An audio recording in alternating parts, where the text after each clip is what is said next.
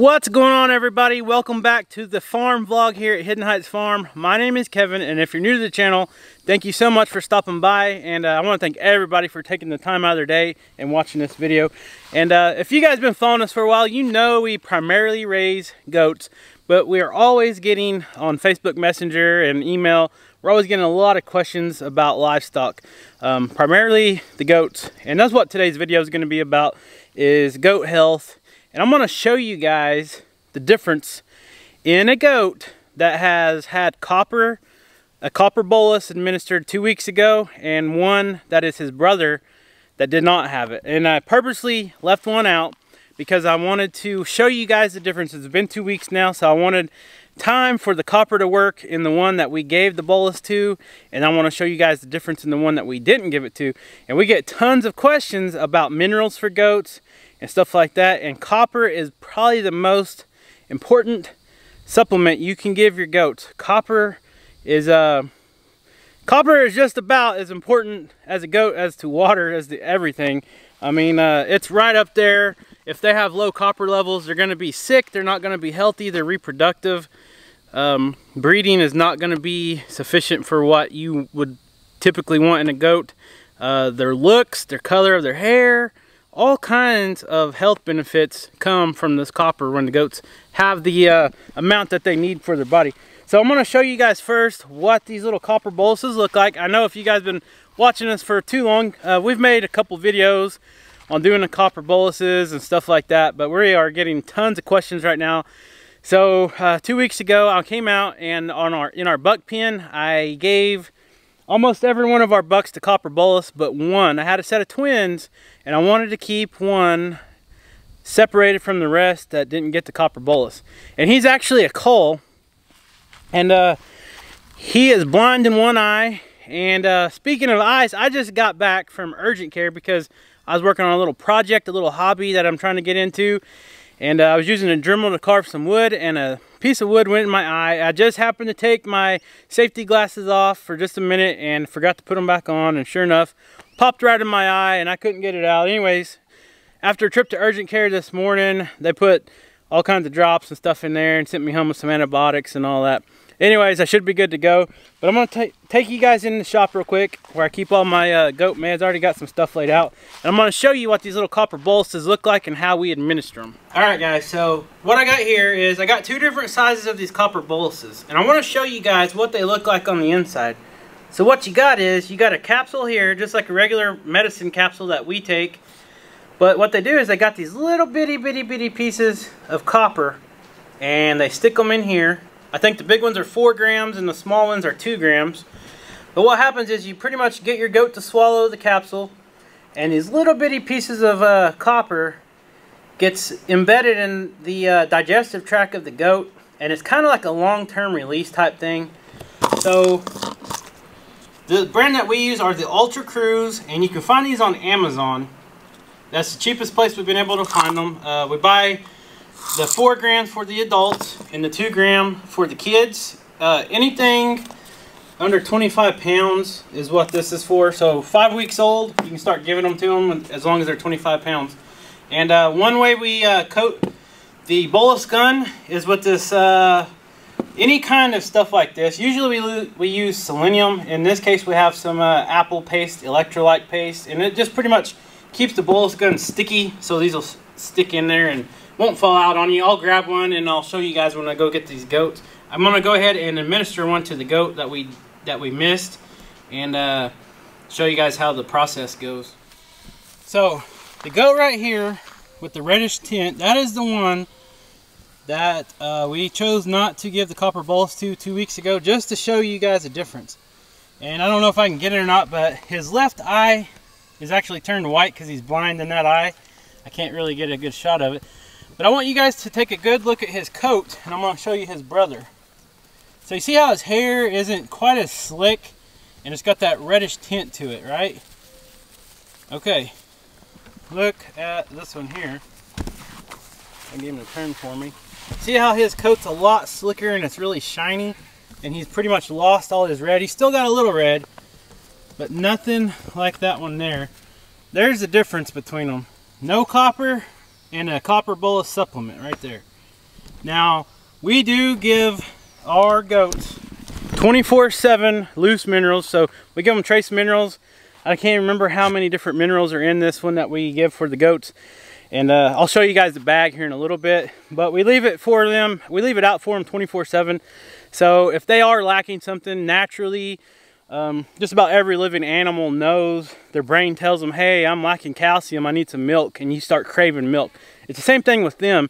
If they live in an area, you know, if they have 6,000 acres of rangeland where they can go wherever, there's probably a pretty good chance somewhere within that area they're going to be able to naturally find copper, whether it comes from the grass or there's something in the ground or the dirt where they can just eat it. They know. And when you got animals like this pinned up in small pens, like over here, this is about 1.5 acres that we got them in, they're not going to be able to get out of this fence to go find a copper mineral somewhere in the ground to supplement theirself. And we are actually deficient here in our area of northeast Oklahoma, so that's why we give the copper boluses twice a year. And let me show you this one. He is a little older, but look how slick this one is. They slick off so much better, and their hair looks so much better when you give them the copper bolus. And even these boys right here, these Kiko boys, they wouldn't look as good as they do if we didn't give them the copper bolus. So here in a second, I'm going to set the camera up, and I'm going to give them just a little bit of grain so I can catch this one right here. And I'm going to show you guys how I do the copper bolus. But first, I'm going to load it in the gun. I want to show you guys how I do that. Let me get this set up here.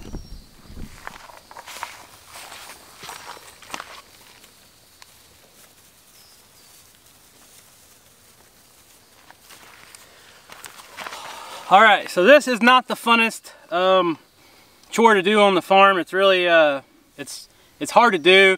Normally we'll have 2 people or we'll have them in the chute, and that makes it a lot easier, but it's still a trick to get them to swallow this thing. So like I said, you can pretty much use any kind of paste. There's electrolyte paste, there's selenium paste, which is another mineral that these guys need. Vitamins, they need all their vitamin B's, all that good stuff. So you seen, I just put some down here in the tip of this bolus gun like that. Take your capsule, stick it in here. And guys, there is tons of different ways to do this. I know some people open the capsules and dump it down in little pieces of chopped up bananas and stuff like that. But in this case, we're just gonna shove it down their throat. We're gonna try to. So I'm gonna try to grab him and get him in front of the camera. Let me get some feed. I'll dump it right here and see if I can't get him, and then show you guys how this goes.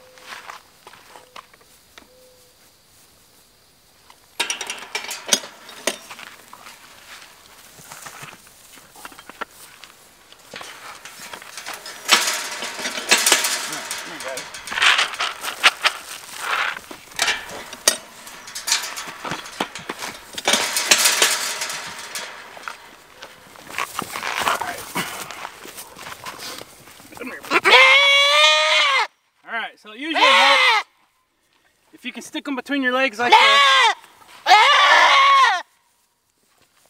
And of course, it sounds like you're murdering them. All right. So you want to stick this back to the back of the throat.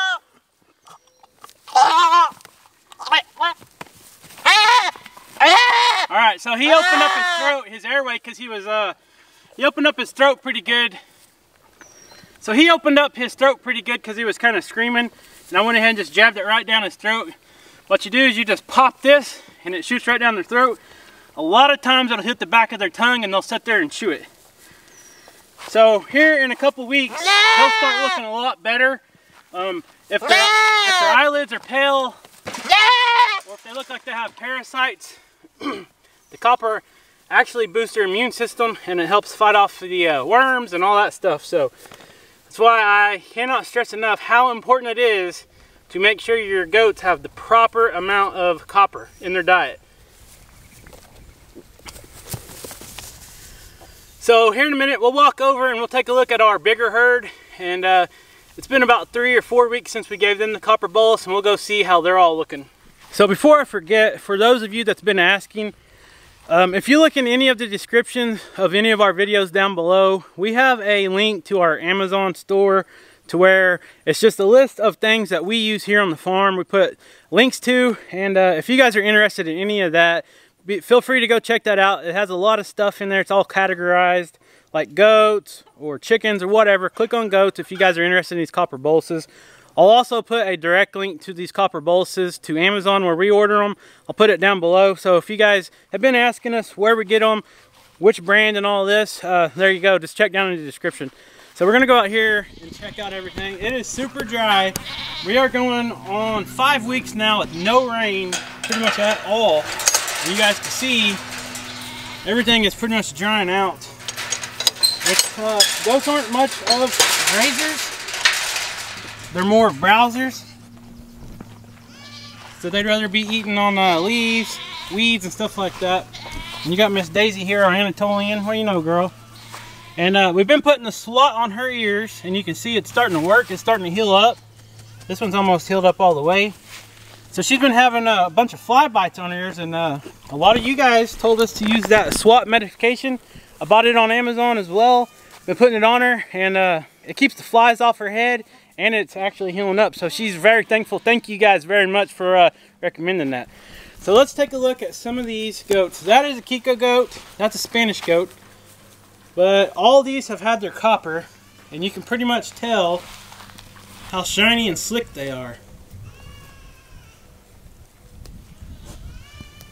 So, like I said earlier, black goats will have more of a reddish tint if they're deficient in copper.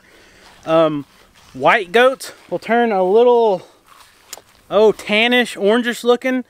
You know, white goats should be pure white, and when they have the proper vitamins and minerals supplemented in their diet, they are a bright glowing color.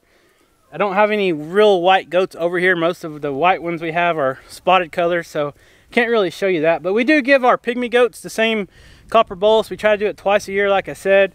And since we started doing that about 2 or 3 years ago, we have hardly had to worm any of our goats. It's cut down so much on the parasites. And the overall health in the wintertime, seems like less of them ever get sick.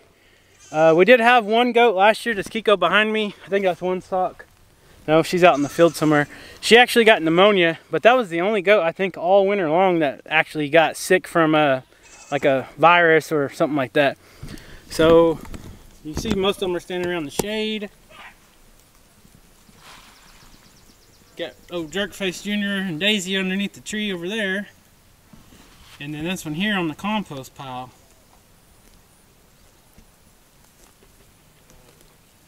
So as of right now, this is the chute.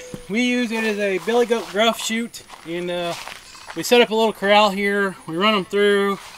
And we get them in here, get their heads stuck in here, they can't move. And these sides open up. And what we do is we swing these sides open. We work their hooves. We trim their hooves down nice and flat. And then we administer any meds we got to give them. Normally we just give them the copper bolus and selenium gel. And there's our one sock coming in from the field.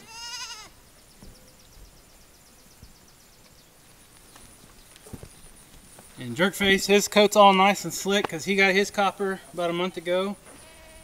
I mean, it really does make a difference, guys. Ain't that right, Tony?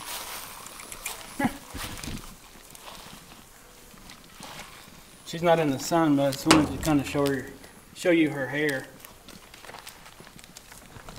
And there's Ginger. You can see the difference it makes in her. So one way to tell, another way if they're off color, that's one way.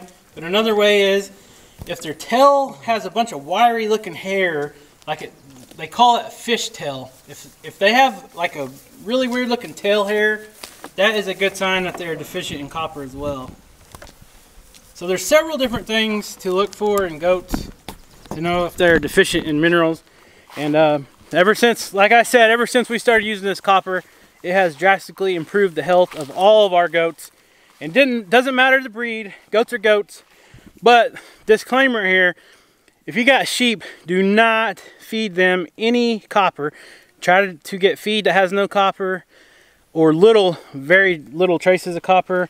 If you give them minerals, you don't want any copper in there because they can get copper toxicity pretty easy. I'll show you guys the mineral feeder that we use for the goats.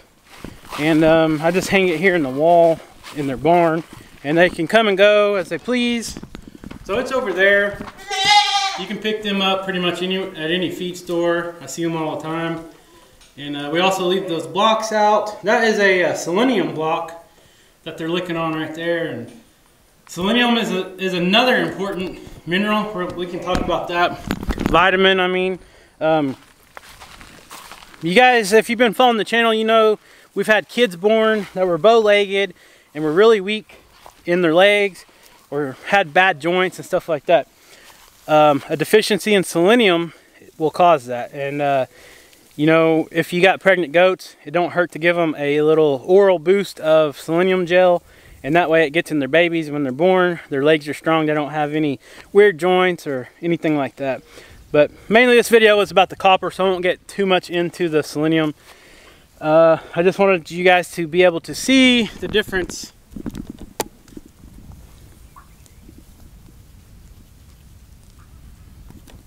So another thing you want to do is, if you want to leave out minerals or mineral blocks or anything like that, salt blocks, you always want to have fresh water. And in this instance, we used to have some blocks out right here. I just moved them into the barn recently.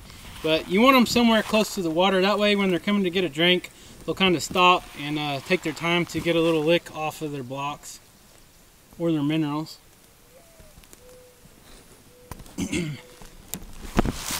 And another thing is, a lot of people ask, what if your goat eats too much mineral?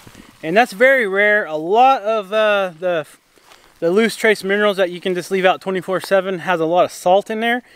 And that helps cut down on the intake, that these goats won't just sit there and gorge themselves on the mineral. It actually makes them real thirsty, so they'll go to water and kind of forget about it and go on.